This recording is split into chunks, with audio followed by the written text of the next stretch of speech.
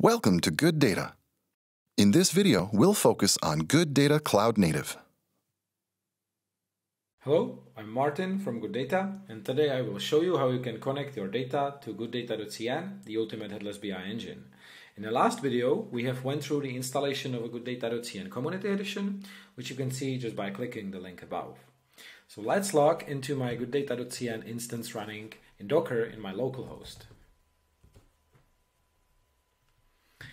And the first thing that you will see is that there is no workspace. Workspace is basically like a subtenant environment or endpoint which you'll need to create, and this is where your analytical objects such as dashboard, insights, the data models will sit.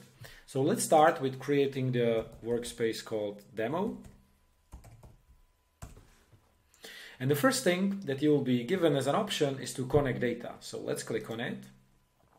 It will also offer you the option to connect the sample Postgres data that comes as a part of the Community Edition Docker image and are pre-installed in there. But we will skip this for now. And right now you can see that there is an empty dialog. There is no option to connect any data because there are no data sources registered in the GoodData.CN. So let's do it. For this, you have various options how to do it, but all of them go through utilizing our API and registering the data source through the API.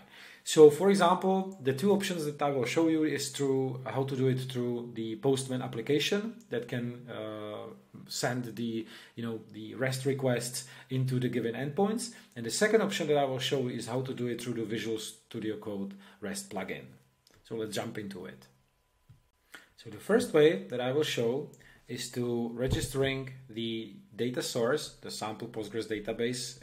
As I said, sits in the same Docker as your GoodData.CN, and I will be doing this through sending the request through what's called Postman application. I will leave you a link down below to Postman website, to some getting started manuals, how to set up your collections, how to set up your requests, or how to read the Open API definitions, for example. But for the demo purpose, I have already created my first workspace, and I can start building the request. So for this, we will need the post request, because what we are going to be doing is that we are going to be sending the JSON definition of the data source connection. So what we'll need to do, we'll go to the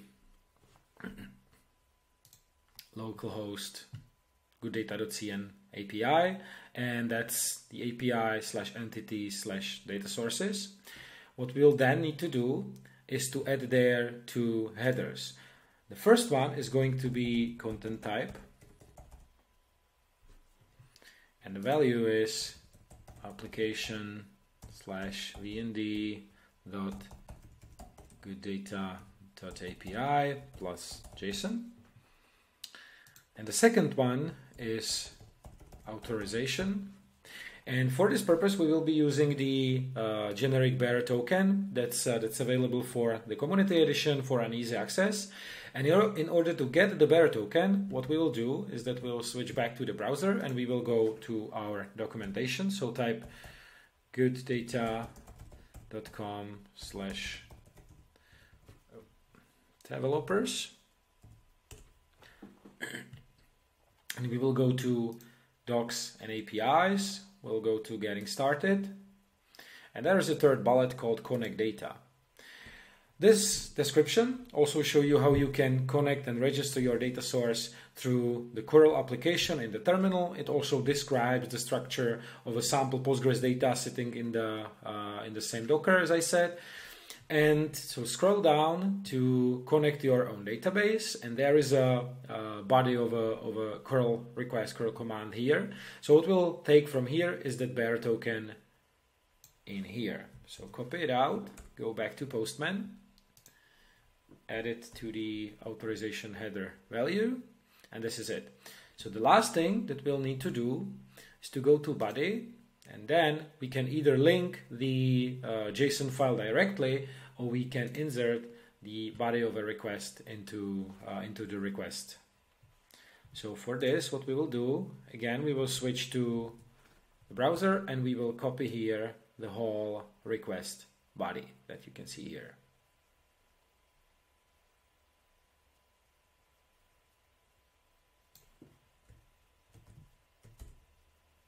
All right, go back to Postman,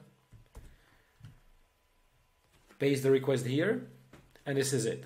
What this will do is that this will register the Postgres database that is sitting in your localhost on port 5432. It will request the database schema demo, and the generic credentials are demo user and demo pass.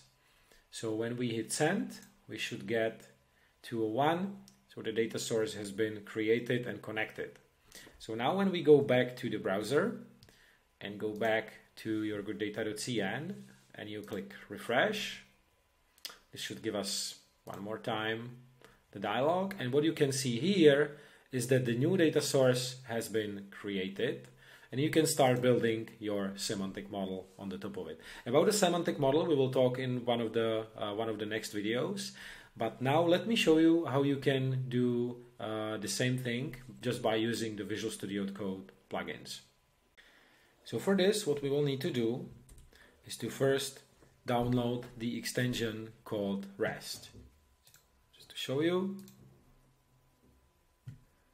REST client is the extension that I'm using for this. And what is this extension doing is that it allows you as a users to build your what's called HTTP files, and basically sending the request directly from the Visual Studio Code. For this, I have already prepared a few sample requests. So just to demonstrate what I was just doing by Postman, what I can also do is just by this part in here. That would be creating the Postgres data source that would be referencing the same sample database, again, as I'm saying, sitting in the same Docker image. And this is referring to the JSON definition file, which sits in my repository, and this is basically the same content that I was using as a body request in the Postman. So if I would hit send request now, it would give me an error because I have already created the data source with the same connection and with the same name. So what I'm going to do first is that by delete request, I will delete all the existing data sources. And in this moment, I'm deleting the demo DS, which is the ID of the data source that I have created before. So let me send the request here. I get 204. So if I switch back into the GoodData.CN and I refresh, I'll get the same page that I had there before, because all of a sudden I don't have any data source connected. So let's get back to Visual Studio Code. And I will hit the send request on post that will register the Postgres connection. So when I hit send, I'll get 201. And once again, switching back to my browser, I'll get create model option, and I'll see here the Postgres data source. So what I can also do is to register more data sources, because there is no limitation of how many data sources you can have connected.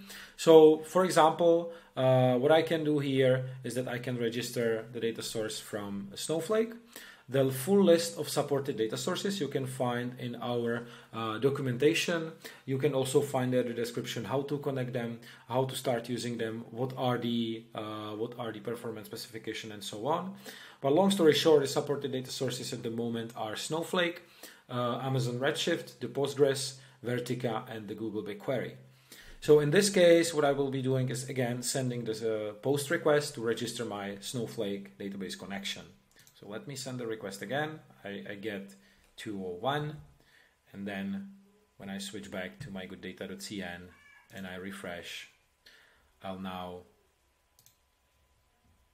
be given the options to start building the semantic model on the top of any of those currently registered data sources. And as I said, follow us to see how the semantic models are built, and more tutorials and how-to videos, because how to build a semantic model will cover in one of the next following videos. Thank you for your attention, and see you next time.